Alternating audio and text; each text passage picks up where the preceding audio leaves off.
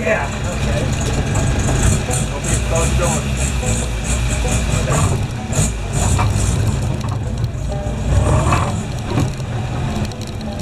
Let me know when you're scared.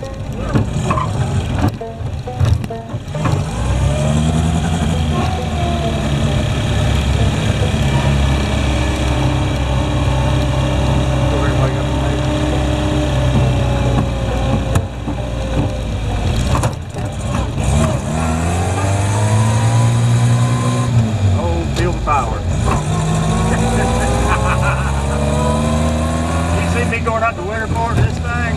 Wouldn't that be a hook? It would.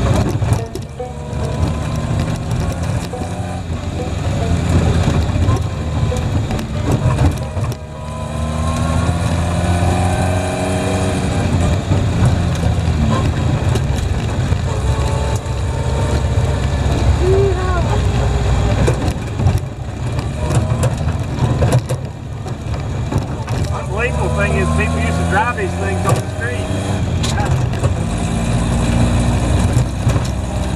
Oh yeah, we're cruising now, baby.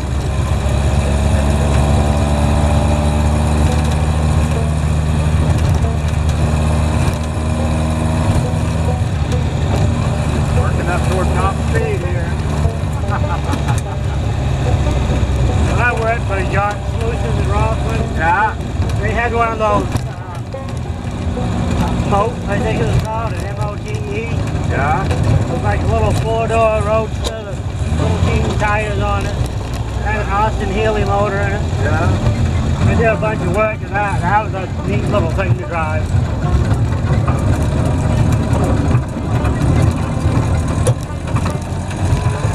Well, they're all leaking. Actually, it doesn't leak too bad. It's pretty good shape. I mean, motor-wise, it is. Yeah, it is.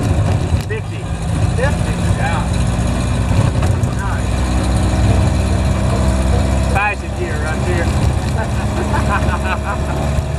What are we going to pass?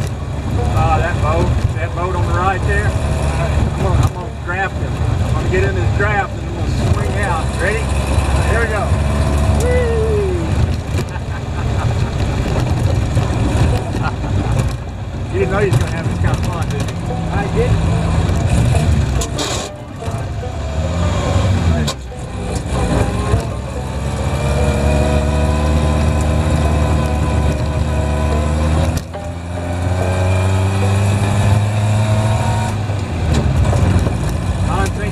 Transmission, double clutch, and all that.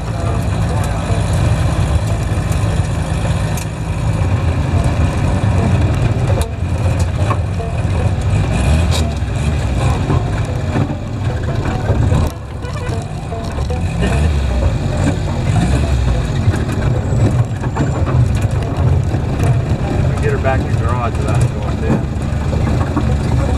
Always tricky. Clutch gets her jumping around. Breaking.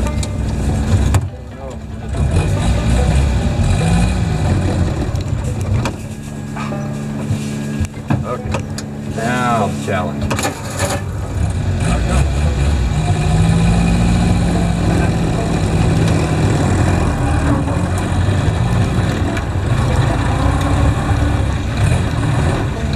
I know you're impressed because we made it out and back in the same day and we didn't have to call a tow truck.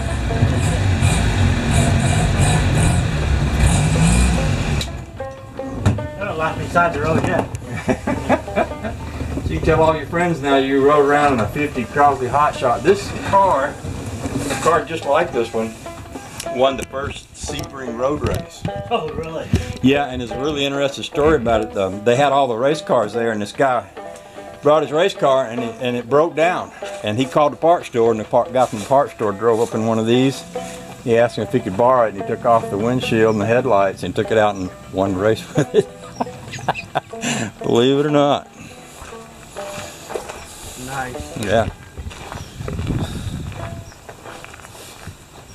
Want to ride in this thing? That would be awesome.